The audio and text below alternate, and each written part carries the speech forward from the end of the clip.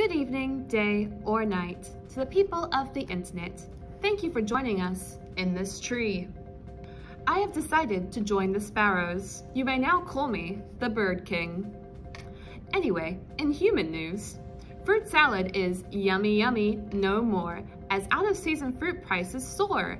But is the price we pay fair? An Auckland shopper was shocked to find an out-of-season watermelon with a 102 price tag at Faro this weekend.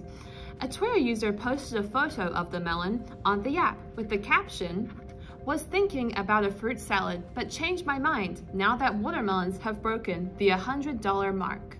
The melon had a unit price of $9.99 a kilogram, and the whole thing topped at the scale of 10 kgs.